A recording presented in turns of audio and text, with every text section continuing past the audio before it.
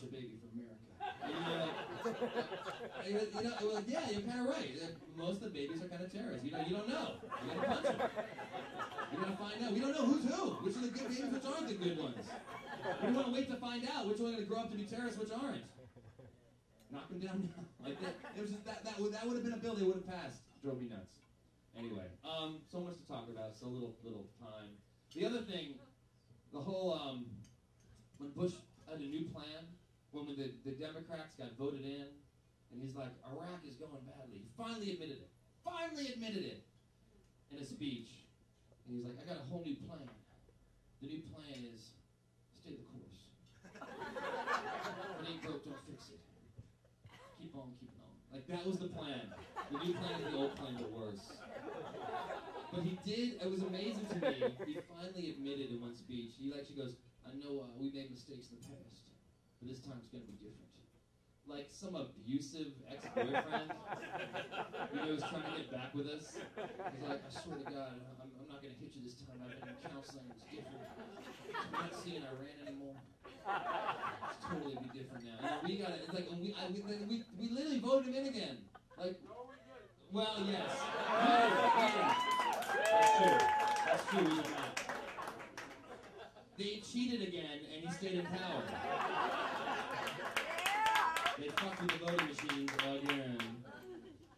And then we were like calling Spain. Oh, I know, we're back together. I know, it's complicated. But I was in Kuwait recently. No joke. I went over there to perform for the troops. I did, yes, one person, yes. I'm a patriot. Against my will, I went. I went to talk to I literally was like, I'm really genuinely against this war on so many levels. And I got this opportunity to go to Kuwait and talk to the troops and perform for them. And I was like, well, I'm going to go and talk to them and see what they think it's about. Instead of just complaining from here, let me go there and complain there. So, let me complain in their faces. And it was an interesting experience. And I'm supposed to do a half hour. I'm like, what am I going to say to these kids? What am I going to say that they think is funny? 18-year-old kids, haven't been to college. So I wrote some jokes for them, and Jessica Simpson had just performed. She didn't open for me, but she performed earlier in the week. Which isn't funny, she opened for me. So I said, I opened with, who here saw the Jessica Simpson show? A couple of raised their hands. I was like, let me tell you something. That is Iraq I want to invade. I'm not going to have an exit strategy. I'll be there for 50 years. I don't care. I'm going to be shooting stuff in there. Civilians are going to be dying left and right. I thought that would get a groan out of them. They thought that was hilarious.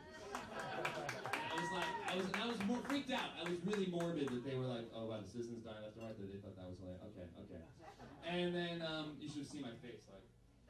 And then I tried to throw in the anti-war joke. I tried to throw in a little twist on them because it's anti-French on the surface, but it's not underneath. And this is how they reacted to it. I said, I've been in Paris recently. I said, wherever I'm in France, I get a lot of shit for being from here. Wherever I go, people are like, Seth, you're from America, yeah? How do you live with yourself? Am I saying that right? Live with yourself? That's how you say that? Am I saying that correctly?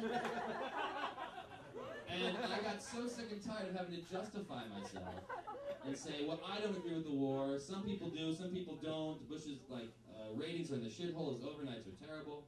And thank you. But they didn't want to hear it. The French did not want to hear a reasoned argument about the war. They just wanted to believe that we, all Americans, are like warmongering cowboys. So I gave it to them. And at the end of the week, I ran to some other girl who was like, Seth, you're from the U.S., yeah? How do you sleep at night?